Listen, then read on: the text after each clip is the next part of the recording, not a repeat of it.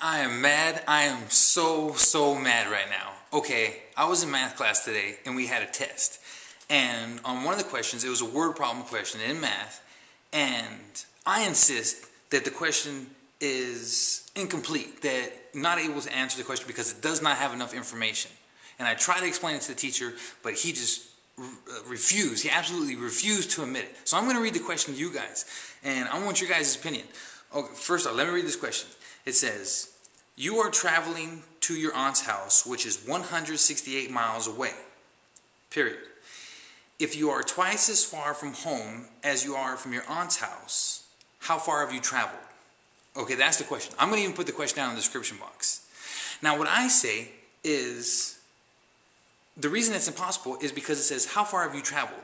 Okay, well, how far have I traveled from where? It doesn't say where my starting point was. It absolutely does not say where my starting point was. It doesn't say how far I've traveled. I'm in some arbitrary location.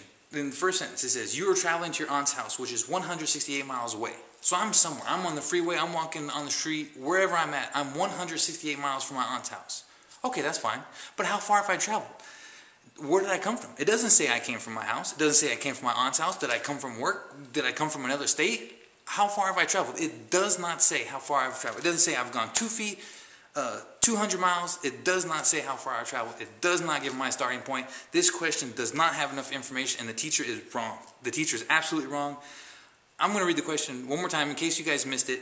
And again, also, I'm going to put it in the description. It says, you are traveling to your aunt's house, which is 168 miles away.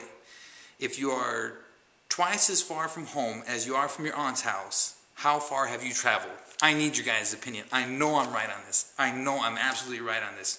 Please give your opinion. Take as much time, but I know I'm right. I know I'm right.